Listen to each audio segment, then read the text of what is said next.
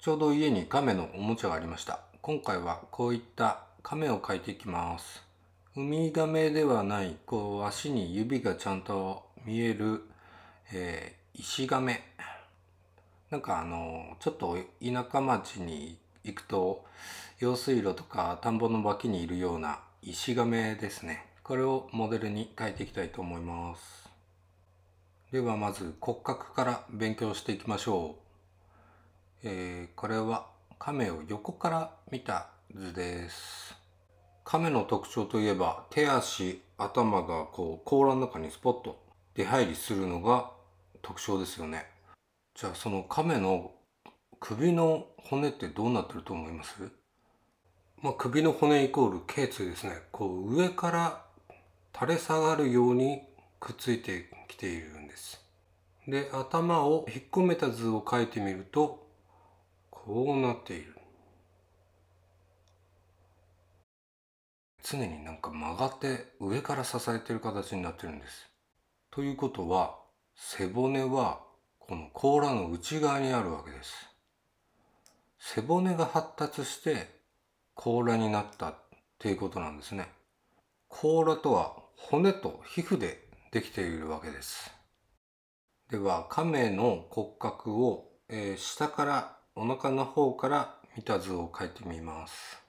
簡単に描くとこんな感じになってる。ここでは背骨の数とかはちょっと大まかに書かせてもらいます。細かくなりすぎちゃうんでね、だいたいこの骨のバランスとか形がつかめればいいかなと思います。亀って一見外見はなんか甲羅があってね、他とは違う独特な形してるんだけど、骨を見ると人間とか他の動物にもやっぱり通じるものがあって、例えば肩甲骨だとか骨盤の形、あと肘から手首にかけて骨が2本で支えてるとか、膝から足首にかけても2本で支えてるとか、そういった似てる特徴はあります。先ほどの亀ちゃんのおもちゃと比べてみるとこの向きですね。でこれはお腹の方。はい。ちょこちょこちょこちょこちょこ。次は甲羅の描き方、構造を勉強していきましょう。甲羅って線が入っていて、いくつに分かれてるのかとか、どういうふうに描けばいいのかなっていうのがみんななんかよくわからない部分ではあると思うんですけど、いろんな亀の写真だとか見てみると、ウミガメだとか陸ガメだとか、その数、その形って大体共通しているんですね。多分基本的な背骨の数と関係しているからだと思うんですけど、だから一つ覚えてしまえばいろんな亀を描くときに応用ができると思います。もちろん模様や色、先がとんがっていたりだとか個体差はあるんですけれども、オーソドックスな亀の甲羅をやっていきます。で、その前にちょっと今ちょうど描いてるんで、手と足のことを少し言うと、手というか前足になるのかな。ガニ股で歩いてるようなイメージに思うかもしれないんだけど、そうではなくて、肘に当たる部分って一番内側に入っていて、どちらかというと内股に近いようなイメージで歩いています。で、後ろ足は膝が地面に近くなっているので、ほふ前進の足に近いって言ったら分かりやすいかな。で、前足も後ろ足も内から外に砂をどかして歩くようなイメージ。だから象みたいにドシンドシン歩くんじゃなくて、ズズズズズっとなんか引きずりながら歩くようなイメージに近いかもしれません。で、甲羅の話に戻りますけど、甲羅を描くときにまずこの外の縁を描く。その後に、縦に3つに割ってあげる。真ん中、両サイド、縁としと置きましょうか。で、まず、真ん中を5つに割る。縦5つ。で、中の3つに角をつけて六角形みたいにしてあげる。その角から放射状に線を引っ張ってあげると、両サイドが4つずつに分かれる。2のとこ1って書いちゃった。後で直すとして、ちょっとじゃあ、聖書で形をちょっと整えてあげよう。で、この真ん中5つ、両サイド4つずつっていうのは、どの亀に対しても同じ数になります。多分ね。で、この縁が一番難しいんだけど、これもね、個体差によるんですよね。サイドの4つの分かれ目をもとに分けていくしかないんだけど、ちょっとあんまり規則性がなくて、これは描きたい亀の写真をググって数とかをね、研究するしかないのかなと思ってます。ここはね、ちょっと大変。だってね、数にしたら上に書いた赤いところを抜かして、左側全部で12個に分かれてて、これが14個に分かれてるやつもあったんですよ。だから本当これはね、個体差によるところ。まあ左側が書けたら右側は線対称に書いていけばいいので楽なんですけど、なのでここは描きたい亀をちょっとよく観察してみてください。で、頭を描くときは、まあ人間と同じで首の方が細いですよね、頭より。それを意識して描いてあげる。で、前足を描くときは、さっきも言ったように、内側から外側にこう砂をかき出すようなイメージで歩くので、爪が外側を向いている。それを意識してください。これ、指1本隠れちゃってるけど、指5本です。で、後ろ足は、歩幅前進をしているようなね、そんな歩き方です。で、小指はね、ちょっとポコって書いたんだけど、あんまり使われてないようで、大きく4本書いとけばいいのかなと思います。右側はちょっと動きをつけたような感じに書いてみましょう。前足の指、これ5本です。すいません、4本になってる。一応番号を振っときましょうか。で、木に年輪ってあるでしょ？木を切った時に。それと同じように亀の甲羅にも成長年輪というのがあります。亀って冬眠したりするので、その1年を通して季節の変わり目で年輪が出てくるみたいなんですよ。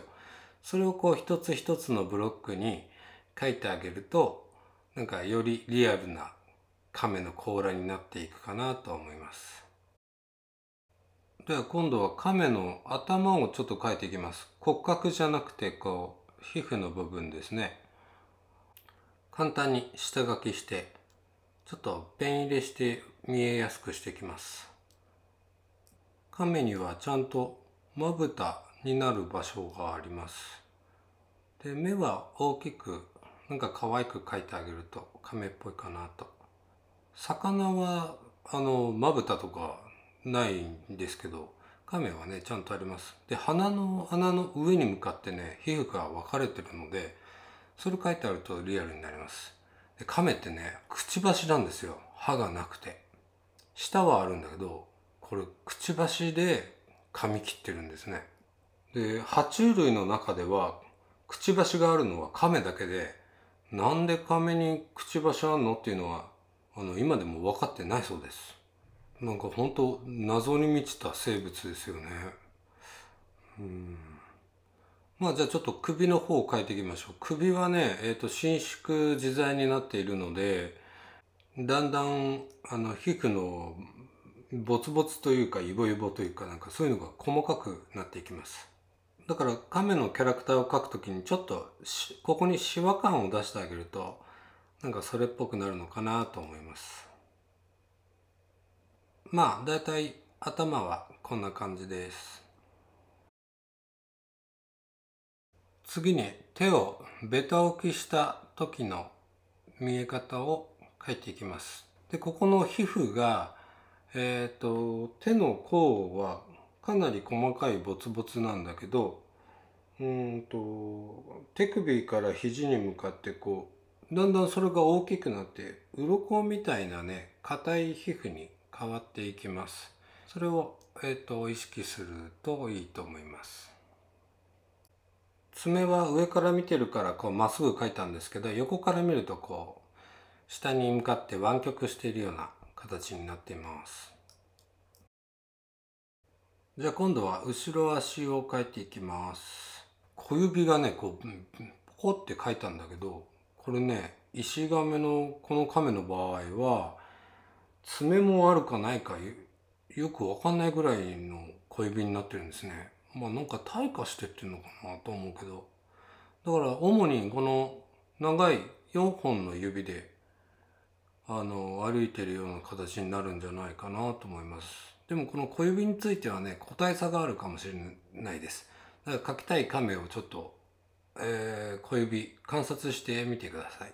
ここで余談なんですけど、亀の分類ですね。亀全体でタートルと言います。で、タートル、亀の中に、陸亀っていうのがいます。それはトータス。トータス、松本さんが陸上で歌っているっていうことで覚えればいいんじゃないでしょうか。で、もう一つはウミガメになるんですけど、なんかね、タートルというとウミガメを連想する人も多いみたいなんですけど、正式にはシータートルと書いてウミガメになるそうです。で、もう一つは聞きなじみないかもしれないけど、テラピンっていうのがあります。これはね、水辺の亀っていう意味です。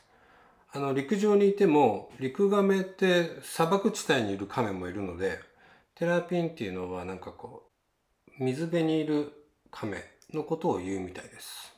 で、今回モデルで描いているものはイシガメです。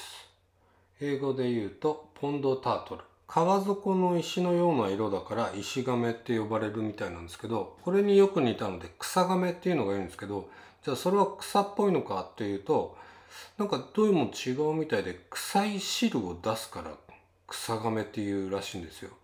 だから草ガメの草は臭いっていう草みたいですね。で、石ガメは石ガメでも9種類ぐらい分かれていて、でメスの方が大きい個体になっているみたいです。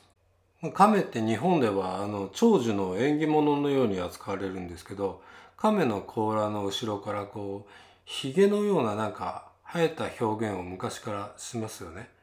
これヒゲとか毛とかでもなくて、これ藻なんですね。一説によると200年以上生きるっていう説もあるんですけど、大体は40年ぐらい生きるから、生物の中では長寿とされてるみたいです。だから長く生きているから甲羅に藻がくっついて、それが伸びてきた絵になるそうです。では前半の下勉強はこの辺で終わりとします。後半で実際にノートに亀を描いていきます。後半もぜひ見てください。ではでは。